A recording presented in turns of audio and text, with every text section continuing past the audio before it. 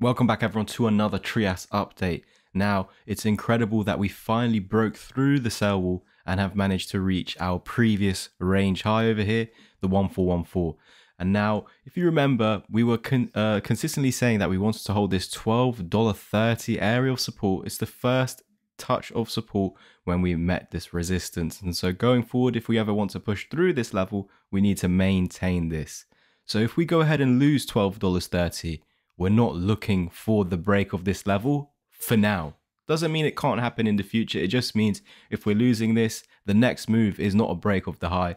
The next move is, of course, continuation low. But that if we ever reclaim $12.30, we're looking to eventually break this high. Now, it has taken some months for all of this to come true, but I've been saying it absolutely every single day. Many of you guys, of course, stuck around and chose to believe in it, and it came true. A lot of people would have just watched the video once, it didn't happen the next day, and then they just hate. But things and setups can take months to happen, and of course it's now come true. So we have broken out of this inverse head and shoulders pattern, and we're on our way to the target, which is actually around $20. But as you can see, this target is above our high. And if we break through the 1414, we expect the 1618, $26. So that's why we've been talking about $26 for I don't even know how long now. And also the fact that when we lost this low, I said that $10 would become our support, and that the wick down here at $9.2628 needed to be lost with body candle closes in order to get a deeper correction that anyways would have just served as a better opportunity to get Trias cheaper. It didn't come. I was lucky enough to tell you guys that we did not lose this low, and that I was expecting $12.30 to be reclaimed and $26 as our next target, all the way down from this $9.28 price. Because if we're not losing it, we're not continuing down, so we're going up. And from right there, we are up 74%. And then to the $26 target, a 180% move. Now, if you took advantage of this breakout, let's just go from the 20 moving average when it was support. This is sitting at about 20% profit, with that $26 target being 100%.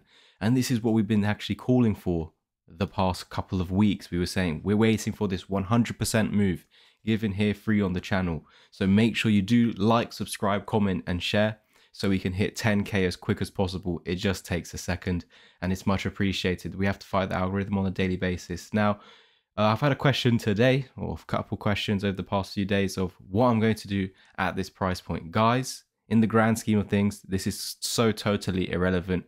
Like, we're going to see Trias where it could be moving this amount in days. You know what I mean? In the future, though, we're very early on into our journey. And it's quite lucky that we've been involved early on before the break of this $4 to $4.50 high. So this is what our $17 high here is essentially acting like. And what was I saying down over here? There were certain supports that needed to hold. As long as those supports hold, we will break through eventually. It's the same in this area. We had two levels.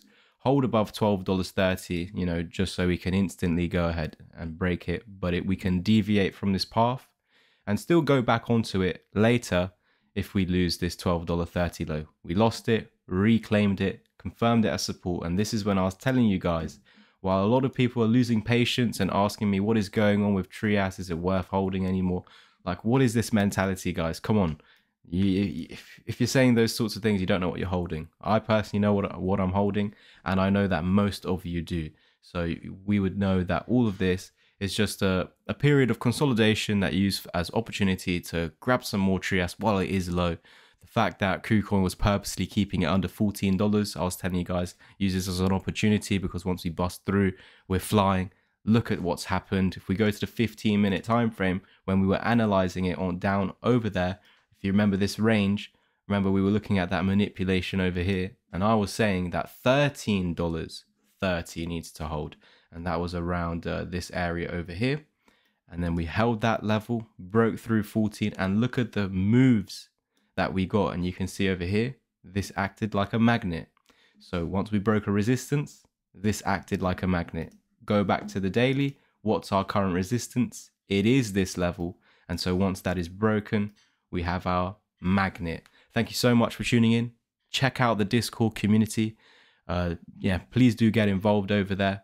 We'd love you guys to tune into our exclusive live streams weekly, and you have access to all these cryptos a lot earlier than the YouTube, of course. If you want further support, I'm in there as well daily. Like, subscribe, comment, and share, and I'll catch you over there. Links down below. Cheers, everyone.